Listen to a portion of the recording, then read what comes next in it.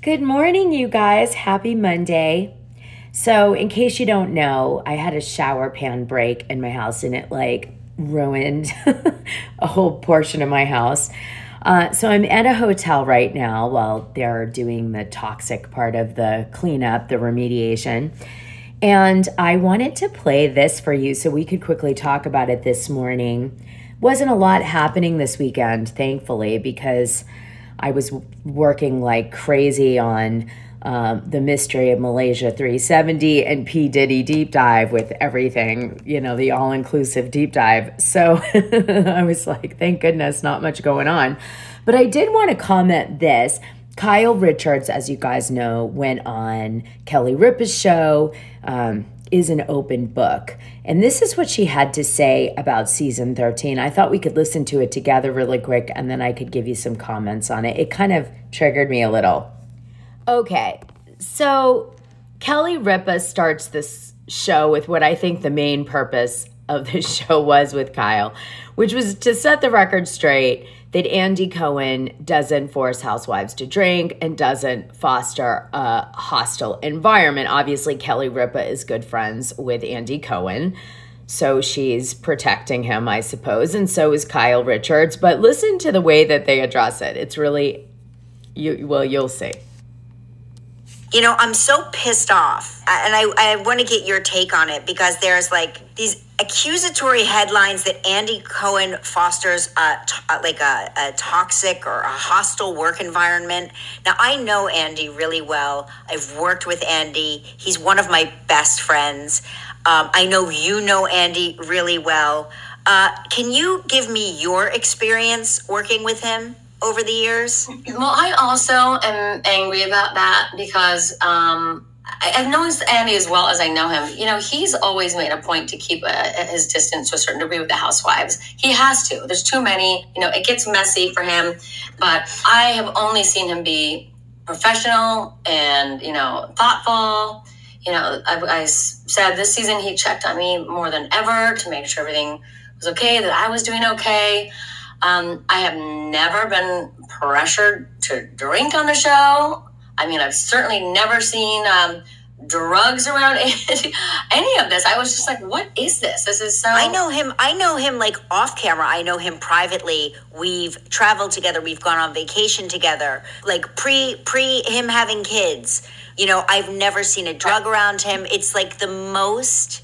I'm so offended by it. I'm so angry over it. I just, because especially years and years, I try to get dish out of him. Which housewife is a pain in the ass? Which one do you love the most? Who do you love? And he truly loves you all equally. Well, not equally, Kelly. No, but he's it's like picking my favorite child. He's like, I won't do that. I just won't do that. Even her PC statement really went too far.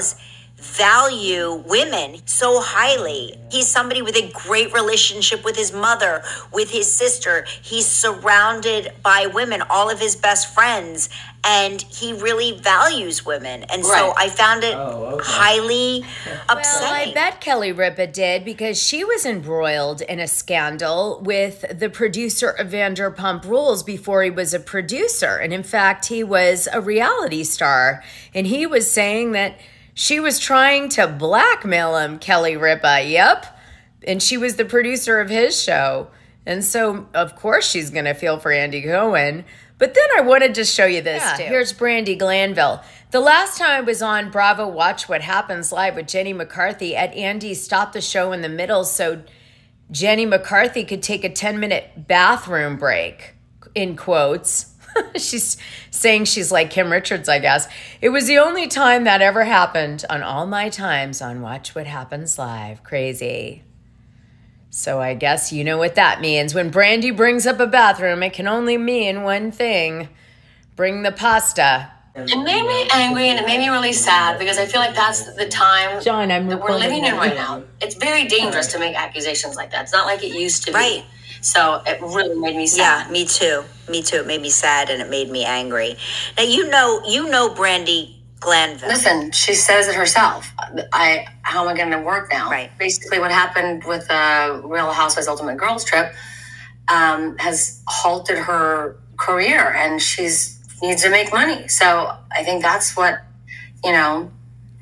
that's all about, honestly.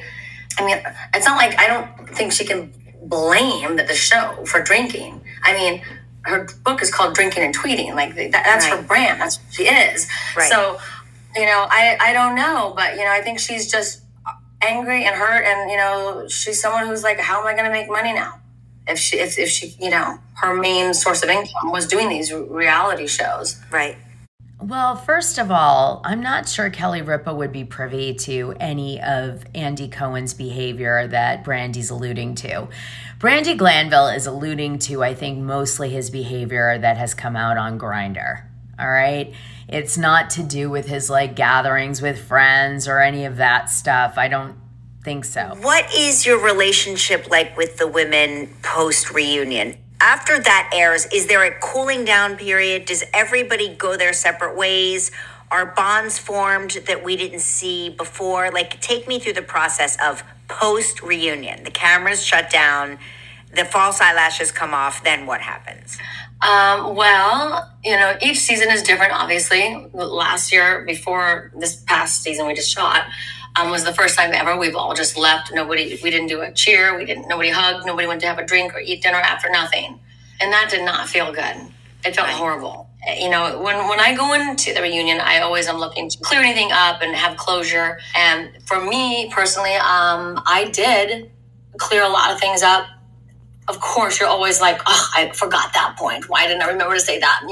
It's hard in the moment. And there are always women cutting you off. And then Andy's jumping to the next question. You're like, I just want everyone to shut up for a minute. Let me get my points out.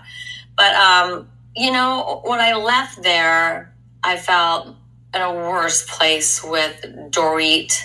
Mm-hmm. I felt better initially because, now I've seen her. I'm kind of breaks the ice and I'm feeling better now. And then I felt worse. And then later I saw that she read my text message on camera, which, I have a rule. And all the years on the show, I would never will repeat something someone said to me off camera or show a text that wasn't one of those group texts that sometimes they'll have us read in our interviews and stuff. Ever. I never have. Even with someone who could be perceived as my enemy. Never have, never will. So when I saw that, I cried. I cannot tell you. It was like a punch in the gut to me. It just really, really hurt. Why do you think she did that? Do you think she did that to try to solidify her role in next season? It seems like a lot of times when somebody does something so low, dirty, nasty, I'm trying to find the diplomatic word for it, but when somebody does something like that, it's oftentimes because they feel their own security is in jeopardy, and then they've got this thing that somehow can revitalize their relevance. That's what a lot of people were saying when she did that. And, I just, as someone who knows her, I really thought, I never thought she would do that.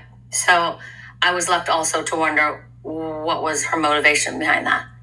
Because her whole thing was, you're saying that we're not as close friends as I claim to be. Well, do you think any one of my genuine friends would have done that? No. Do you think anyone that I'm close with in my personal life, forget camera, no camera, would read that? And the funny thing is that she said that it was manipulative.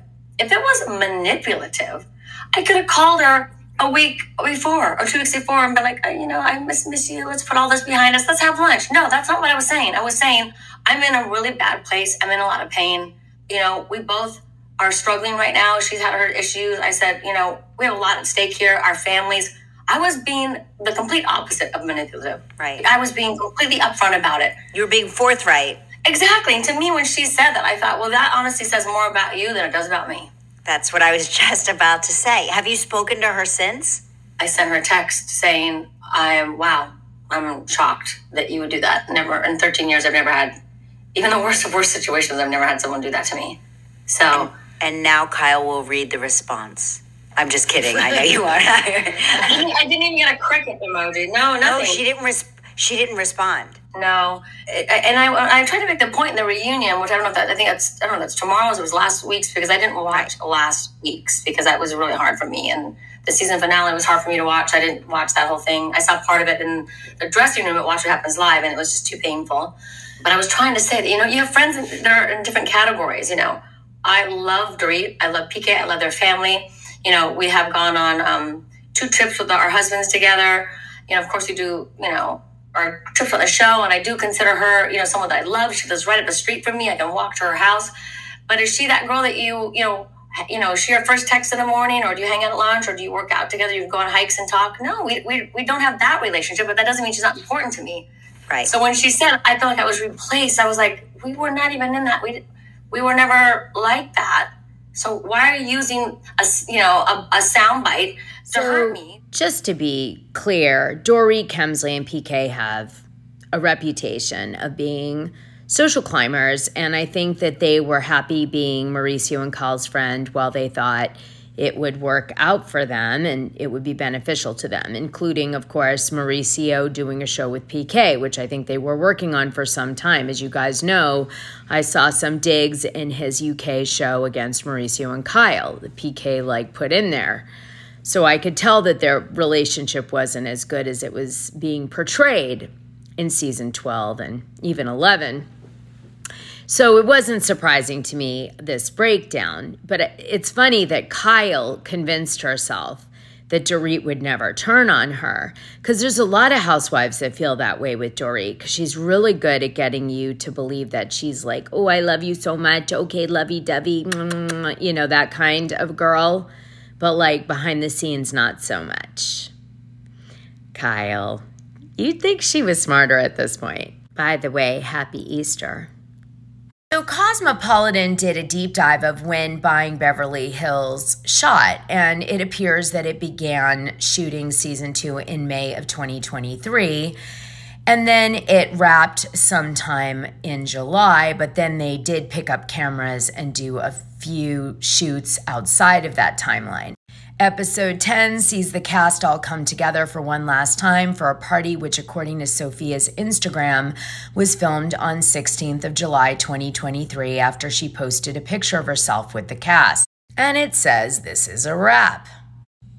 And then they go on to say, however, that wasn't technically the end of filming. Following the big party, the episode then does a big time jump to 3 months later, which would take us up to October 2023, and sees Mauricio and his daughters discuss the split from Kyle, mirroring the start of the series.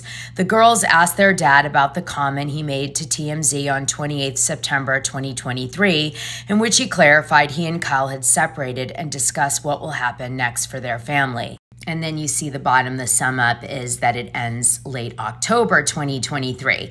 Now, I bring this up because this will probably explain to you much better why Mauricio's show, Buying Beverly Hills, seems to have a lot more tea dropping than Real Housewives of Beverly Hills. Now, this was released by Bravo. We know cameras started rolling on season 13 sometime in February of 2023.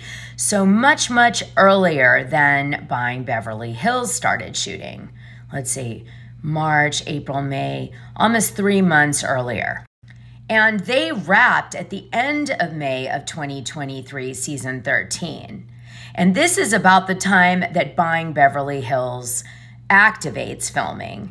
So it explains a lot why Kyle is not spilling her guts as much on The Real Housewives of Beverly Hills and appears to be doing this more in Buying Beverly Hills. I think it's simply that by the time Kyle started shooting Buying with her kids and husband, a lot of it had already been leaked in the press. And so it was obviously something that they had to address, and they were incentivized to talk about it rather than to hide it, like they were during the filming of Real Housewives of Beverly Hills. Although, to the fans of Bravo's dismay. Well, there's a rumor that Dorit might be trying to sell her house as a pocket listing and has her eye on a house nearby. So we'll see if that ends up being true.